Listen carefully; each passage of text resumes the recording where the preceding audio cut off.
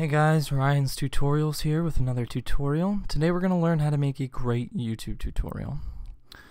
As you just saw, the only way to open a YouTube tutorial is with a shitty graphic of your YouTube channel.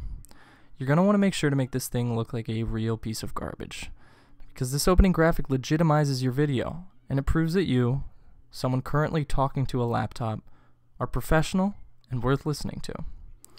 So next what we're going to want to do is throw in like 5 to 10 little YouTube annotations on top of our video. Now they can link to our YouTube channel, our personal website, or just nothing at all. The point here is that there are so many of them that our video is impossible to see. Now once these clear up, we're just going to want to linger on our desktop for a little bit. This is just so that we can give viewers a glimpse at both our personal folders and also, very importantly, the non-discrete technology that is our computer background.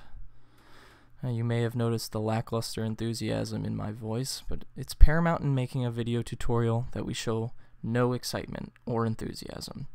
This is the sweet spot right here. As you can see, the more enthusiastic you are, the less professional you will sound in your tutorial. You need to sound like you spend all day and night in front of a computer. Otherwise, the viewer will doubt your credibility.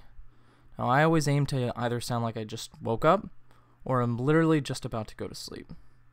Either one of those should work. Now, whenever we are making a point, make sure to make your mouse make little boxes like this. Now, you can move it around. It's kind of like we're gesturing with our cyber hands, and it looks great. Just for a frame of reference here, you can either make a video that's about 3 minutes long, as I'm trying to do with this one, or you can do one that's 19 minutes long. Whatever one you decide to do, it's your choice, but if you make a 19-minute long video, make sure to keep talking about a bunch of stuff unrelated to the tutorial, like your personal life or things that have been on your mind lately. For instance, it's been snowing a lot around my house these days, so I've been pretty cold.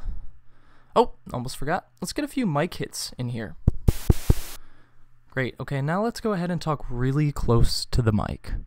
This provides a sense of intimacy, but also connection with our audience. Usually we're going to want to get that done up top. Also, you may have already noticed, but what you're going to want to do is make a point of saying what you're going to want to do as often as humanly possible. Now finally, we have the choice of ending our video with either a scrolling text screen that says thanks for watching, or with as many recommended video embeds as YouTube will allow for. I was able to squeeze in about 20. Now make sure to add a subscribe button in there somewhere. This has been Ryan Tutorials and the most human contact I've had in a good while.